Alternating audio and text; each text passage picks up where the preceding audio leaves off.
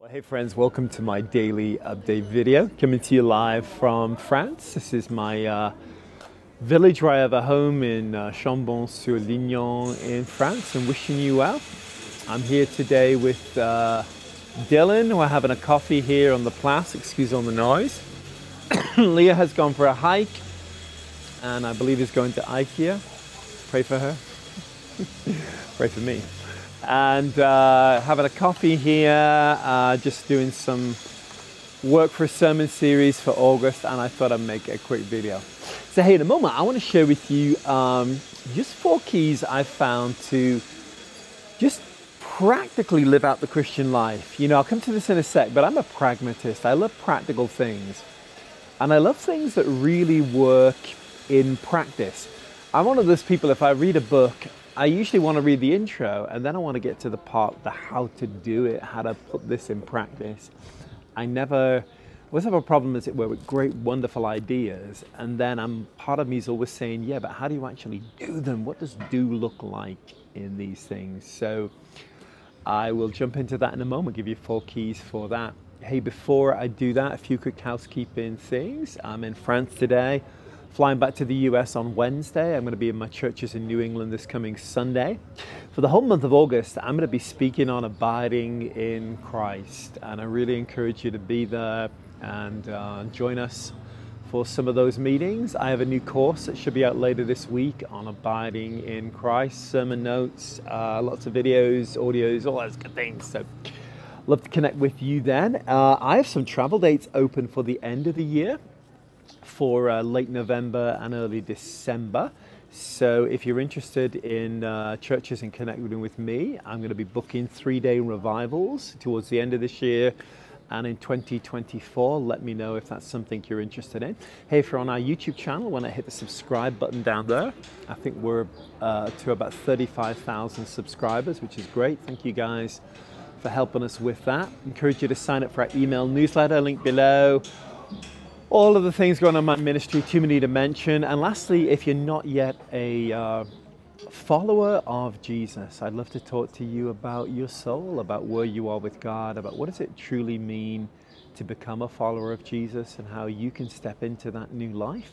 Drop me a line if you're interested in setting up a Zoom call or a phone call at your convenience to talk about Jesus. Boom. Good. So let me read a verse here many of you will know in John chapter 8. In John 8, Jesus is talking to the Pharisees, and they are, as it were, making the claim, we are Abraham's children.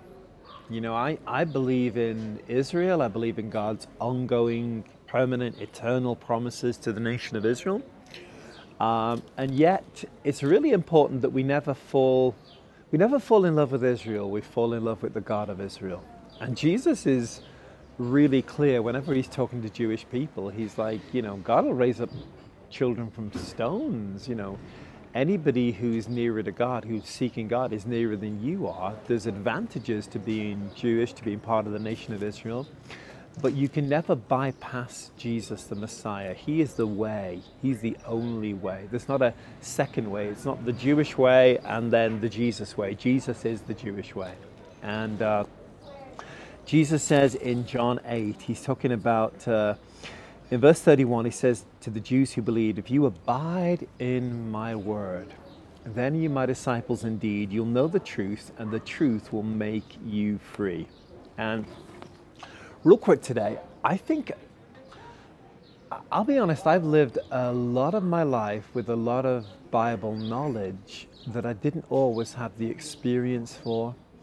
And I think it is, especially in the circles in which I spend time, I guess, I pass, spirit-filled circles, faith circles, charismatic circles, whatever. I meet a lot of people who've been believers for 20, 30, 40, 50 years, and you name any subject, and they're ready to give you a little mini sermon on it. They're ready to share some thoughts on it. They've got some ideas, and they're basically good ideas, and I agree with 95% of what they say. But so often we live in a realm where we have ideas that we're not actually living. We have ideas, and yet our experience doesn't match up with the reality of those. And again, I'm a pragmatist. I'm a real practical person. So I just real quick want to talk today about how do we turn Bible truth into Bible experience, because the Bible is a book of truth, it's a book of knowledge, but it's also a book of experience. The Bible is like a menu. I'm sitting here outside of a restaurant today. One of them is closed, the other one's open, and outside all French restaurants they have the menu outside for people before they commit, before they sit down. We'll sit down and read the menu and see what's available. And the menu, you can't eat the menu. You can't go there and lick the menu. You might get arrested. The menu can't satisfy you. There are no nutrients and vitamins and carbs and proteins, etc. in the menu. The menu speaks of a greater reality. Jesus said that to the Jews. He said, search the scriptures. You guys think you've got truth. You think you've got life because you've got a scroll with words in it. And yet he said the very thing written in your scroll speaks of me. It's not that your scroll is wrong, it is perfectly the word of God. But he said that word, that book, that scroll you have speaks of me. And he said, you won't come to me that you might have life. So 4 keys that will help you there in a second. But number 1, I would actually say this. Now, maybe you're just more gifted than I am and you're better than this, but I would encourage you to take 1 to 5 simple truths. Probably 1 truth would be better, or 2 truths. Or my point is, have something you want to appropriate, you want to step into in this season. Why not just take 1 thing, or maybe 2 things, or 3 things, but certainly less than 5 things. Have a few different things that you can keep coming back to several times during the day and thinking on and encountering. You know, you'd be better taking ground with God in one area of your life in this season than trying to memorize 57 things and step into those. So I want to encourage you. 4 quick steps. Number 1, step number 1, take 1 truth. Take a really simple, glorious truth.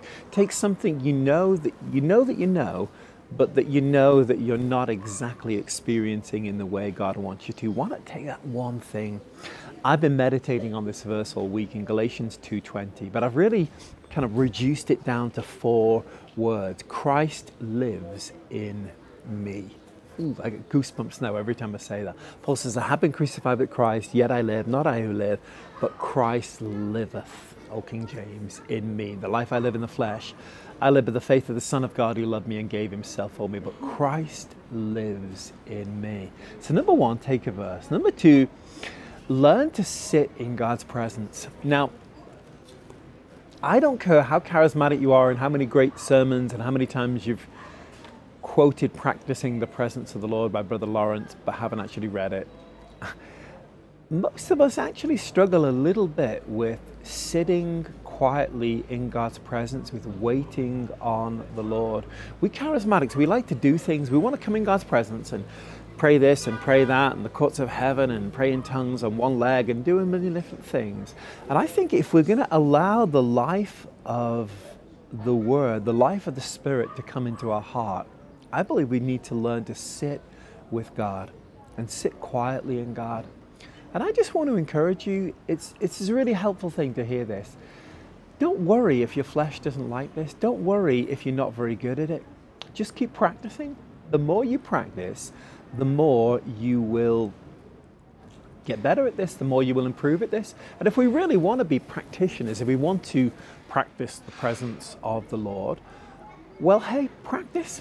My point is, why not practice sitting with God for 2 minutes? And I'll be honest, for some of you watching this, if you actually did that, your flesh is going to say, oh, this is the longest 2 minutes in my life. Get over it. Just practice doing that. Where you're still with the Lord, gird up the loins of your mind, where you don't allow yourself to run off and do something. Sometimes if I really want to be productive, I'll sit with God for a few moments and it's like immediate, I've got to do this, got to do that. My inner Martha, kicks in. So number 2, practice being in God's presence. Key number 3, this is where we really get into the workman nearby here, where we get into the crux of this. Practice hearing, take that verse, practice saying it, confessing it, yeah, but hearing the voice of the Spirit say that to you. Now again, pause. What I think the danger is we can learn a verse, we can memorize a verse. Some of us faith people, we can confess the verse. But you know, there's a world of difference in terms of me going around and saying, Galatians 2 verse 20, Christ lives in me, Christ lives in me, Christ lives in me. Yes, I believe Christ lives in me. Christ. That's all mental, that's all fluff, that's all froth at the top of the cup. It's not real. And what we've actually got to do is sit there in the presence of the Lord, abiding in Him, be actually relationally connected with Him. And in that context, really hear the Lord say that to you, Graham, I live in you today. And I'll say it back to Him, Lord, I thank you. Thank you, Lord Jesus, you live in me. And I encourage you, say those things slowly, say them in the first person, say them relationally. Allow the life of the Spirit. God is not rushed. He wants you to sit in His Word and to literally allow the life of that Word to flow into your life. Key number 4, if we're going to practice the things of God, is I would have a specific dedicated time every day where you sit in God, sit in His Word, hear His truth, and then have a practice as you go through your daily life. And that's why I say just pick 1, 2, or maybe 3 things. Practice hearing the Lord say those things to you. Practice hearing the voice of the Spirit say to you. Just practice catching yourself. You're in the shower, you're driving, you're washing a few dishes. Say, yeah, Christ, Lord, I thank you, you live in me. And rather than trying to drum up some emotional thing, here's what we do. Here's the way of turning a truth into relational reality. Thank the Lord that it's true. Rather than say, oh God, I want to feel you live in me, say, Lord, I thank you. You live in me. You live through me. Your life, you're the vine, I'm the branch. You are flowing in and flowing through me today. And if we will catch ourselves doing that several times a day, it becomes easy, it becomes natural. I think a great prayer to pray is actually, Lord, I give you permission to gate crash my thoughts. If I get more than half an hour away from you, Lord, just give me a little nudge, give me a little poke, crash my thoughts and remind me of your goodness. Say, Graham, hey, do that again. And I think we can practice abiding in Him. He says, if you abide in me and my word abides in you, I and my Father will come and we will manifest ourselves to you. Boom. So 4 quick keys. So number 1, choose just 1 verse, 2 verses, 3. Choose a small amount of verses. Number 2, learn to sit with God. Practice it. 30 seconds if you need to start there, and then keep building that up. And after a while, you'll get used to it. After a while, your flesh will crave it. Number 3, practice hearing the Lord say that to you relationally, devotionally, where it's Him speaking to you, not just you repeating it like a parrot. And number 4, practicing those things all the day long. Practice hearing His word again and again and again, and let Him speak to you and refresh your soul. Boom. Right, I'm going to run and have another coffee. Have a great day wherever you are at. If you're traveling, my kids are traveling back to America today. Blessings on you guys. And drop me a line. I'd love to see you soon in the plan of God. Check out all the links below. And bye for now.